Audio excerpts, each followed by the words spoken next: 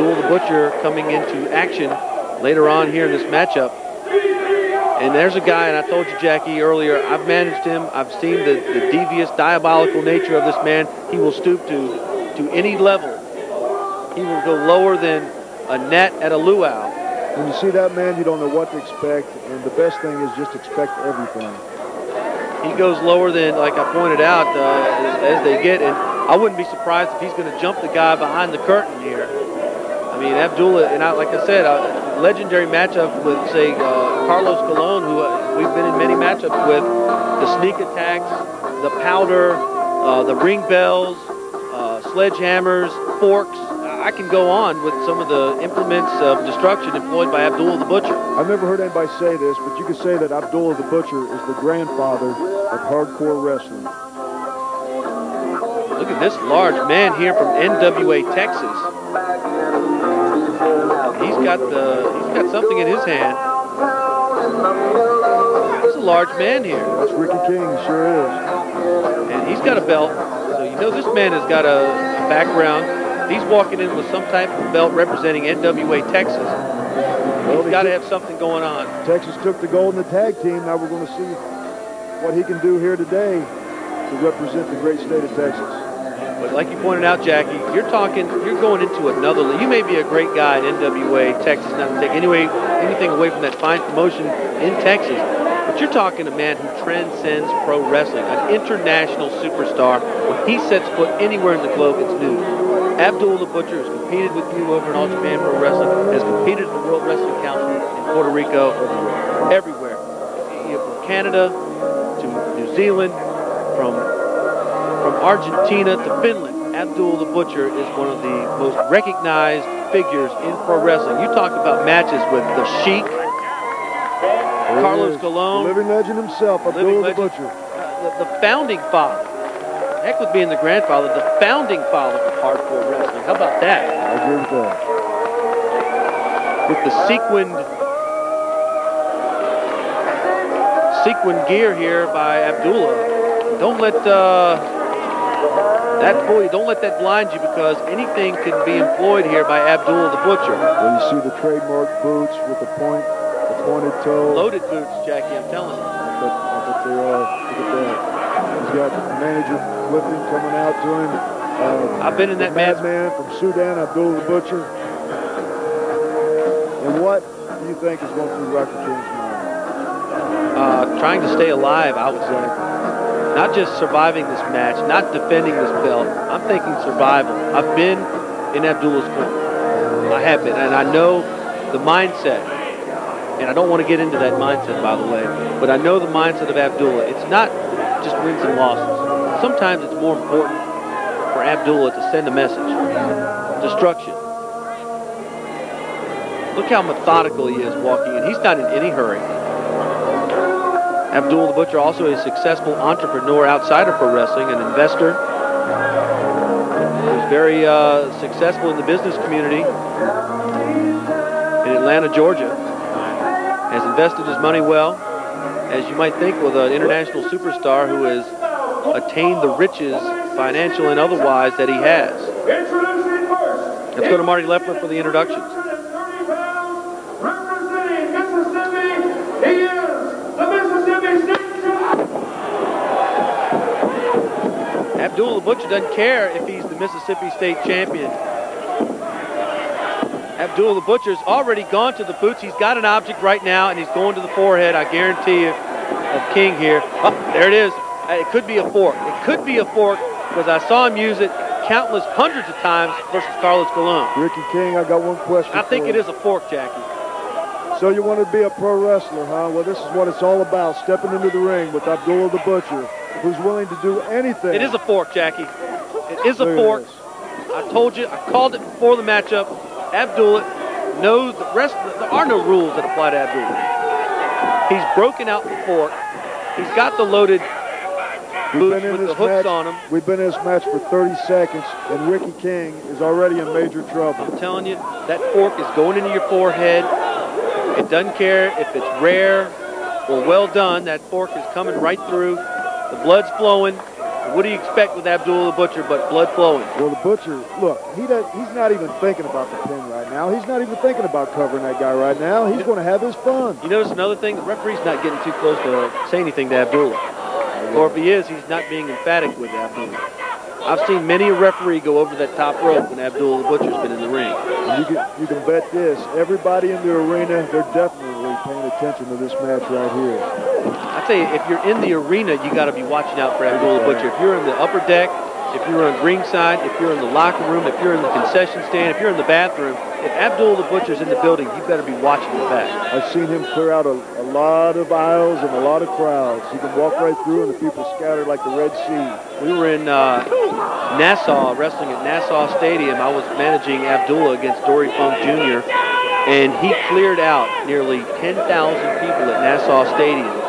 The fight went out onto the beach area, went down to a deli down the road from the stadium, and Abdullah the Butcher cleaned house on a five-figure crowd as he grabs the chair here on King, the Mississippi State champion from NWA Mississippi, Texas. And Ricky King, I tell you what, you got to feel for that guy. He's in there taking all that punishment. He's trained hard. He's come from Alias State.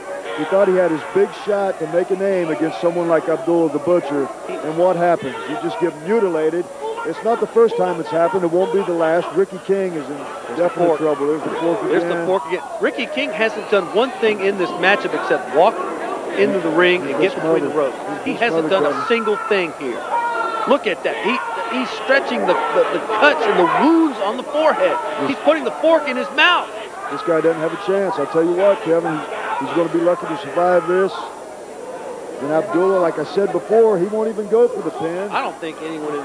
Until he's had his fun. Just raking the fork onto the forehead, just opening up gaping wounds on King. This is unbelievable. We might have to get some type of outside intervention to stop it. This is getting to the point where we may have to look at medical attention here for King. And I can tell you one thing. Just when you think you're safe, gosh, I'm out of the ring and he's still in there, you're not safe. I think you're in worse danger by being outside of the ring with Abdullah. Well, you never know what to expect. He threw the man outside right now. He's just taking a little breather. He's going to be right back on him. I can guarantee you that. I see the ring bell right there. I wouldn't be surprised if this guy somehow gets hit with the ring bell. He's already broke. I predicted the fork. I'm going on record now. I bet the ring bell comes into play at some point. Well, Ricky King, he's a competitor. He's not going to give up. He could have just walked back to the dressing room. He's a man. He's got a lot of pride. He's going to try to fight this out, but it doesn't look like he's got it. I don't know if he had the faculties, Jackie. I think he's so dazed. He's in shock right now. I don't think he could have walked back. He doesn't know where he is right now. He doesn't know he's at the Grady Cole Center at the 51st annual NWA convention. He's just staggering right now. He's trying to get up into the ring. Well, it's got to be like a bad dream, that's for sure. A nightmare. Got that fork again. There's the fork again. Time. He's been doing it for year after year after year. How about the matchup with Ivan Koloff? Another great NWA superstar of years past. I've seen those matches. Here's your Brodie, the list goes on. Look at, and he cannot even get into the ring.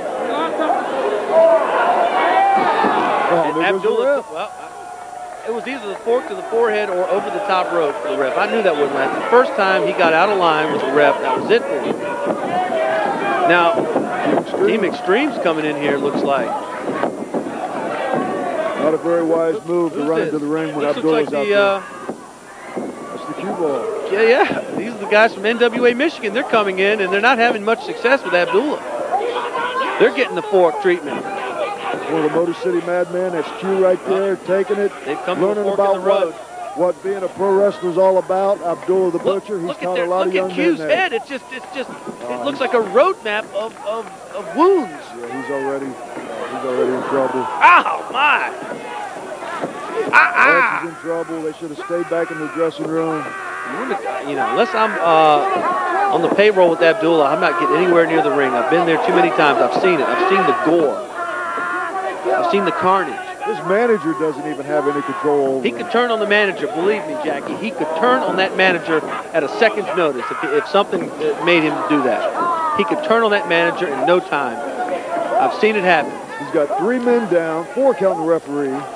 This is absolute carnage here.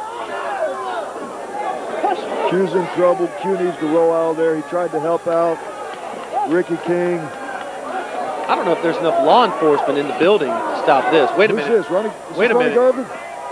That's the hands of stone, Ron Garvin. Now, there's one guy who could equal the scales of justice, if you will. Look at that. He got it. He got the fork. And now Ronnie Garvin with the fork inside those hands of stone. What superstar Ronnie Garvin, a former NWA World Champion. Well, he's not a young kid trying to make a name, that's for sure. He's got a name himself, and he's showing Abdullah the Butcher that some people will fight back. One of the great superstars in the history of pro wrestling, Ron Garvin from Canada. Still in great shape. Still in he's just a rock. He is. I believe me, Jackie. I've been in the ring with Ron Garvin. I have felt the Garvin stomp. Abdullah's feeling it now. He's split That manager's in trouble, Jackie. Right now, I guarantee that manager is in trouble. He's going to go around the world with Ron Garvin before this is over with. Ronnie got him. Took the fork to him. He's lucky if he doesn't get stomped right now. Look at Garvin. Garvin, not just a guy who is tough in the ring. This guy, you could drop him literally in a remote area on the globe anywhere, and he could survive with nothing. With just he could eat dead birds and drink polluted water, and he'd survive. He's just a tough man, and he's look what he's doing to Abdullah the Butcher. I mean, Abdullah the Butcher was tired. He had already beat up 4 men, but Ronnie Garvin came in, and he probably felt for Ricky King. You know, Ronnie Garvin was a rookie at one time, was a young man at one time. He probably felt exactly what was going on. He just felt like he had to do something. Not to mention, these guys have probably met up in their careers. I mean, you're talking about Ron Garvin. Ron Garvin has been the Universal Champion at the World Wrestling Council in Puerto Rico, Capital Sports Promotions, where Abdullah was a competitor with Carlos Colon and many of the top stars in the Caribbean and South America. And Ron Garvin has had to face Abdullah. Look at the blood just pouring out of Abdullah. Ron Garvin now with the fork. It's not just it's coming out of the shoulder. It's coming out of the shoulder, the forehead. Ron Garvin now. Now we're getting some of that hands of stone. And now Abdullah with a choke. And you don't know what's in Abdullah. Those are taped hands, by the way, Jack. You don't know what's inside the tape. I've seen him stuff objects inside the tape. Sharp objects. Look at the fans. They're all on their feet right here. I wouldn't be on my feet. I'd be out the door. They haven't seen action like this in a long time. They better watch out. This is liable to go into the crowd. You've seen it before. There's some more of that hands of stone. The referee, I'm just getting out of Dodge. Looks like they're fighting back towards the locker room area. I don't know where they're going. Abdullah coming back. He hadn't had enough yet. He wants some more Ronnie Garvin. Going into the guardrail, into some of the administrative areas of the convention center. There goes looks like a beverage. It went into the face of the referee. They're going into the stage area. There's a chair. And that looks like some type of an ironing board. Garvin with some solid chops to Abdullah. They've gone into the bleacher area. This is just absolutely insane. But you notice where they go, the crowd scatters. You've seen that over and over. Ow! There goes, I don't know what that is. It's either an ironing board or a top to some type of container. And it just seemingly doesn't even, there's a chair and no effect seemingly on Abdullah. Abdullah reeling now. Trying to get away maybe. Now he's going up the stairs. Maybe Abdullah has said, well, I've inflicted enough damage on these young guys, but Ron Garvin's another story. And some of the competitors are just getting out of the way. Abdullah the Butcher, a legend in the NWA, seemingly has had enough. He's got the lights, some of the light, and that's an expensive setup right there. He'll do a lot of damage. He'll cost you a lot of money. He'll cost the NWA promoters a lot of money if you don't control him, if you don't get security out here right now. His manager is not having much success with Abdullah. Abdullah now going behind the curtain, almost dismantling the light fixtures here This is just an absolutely wild setup here as we focus on the hands of stone, former NWA World Heavyweight Champion Ron Garvin. All I can say is it's a good thing that Ronnie Garvin was here. Ricky King is a very lucky man.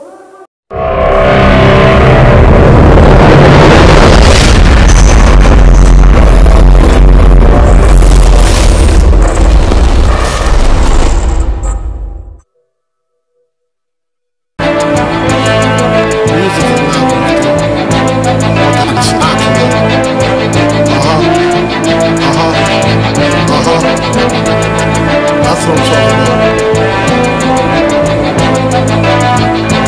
I just want to wild out.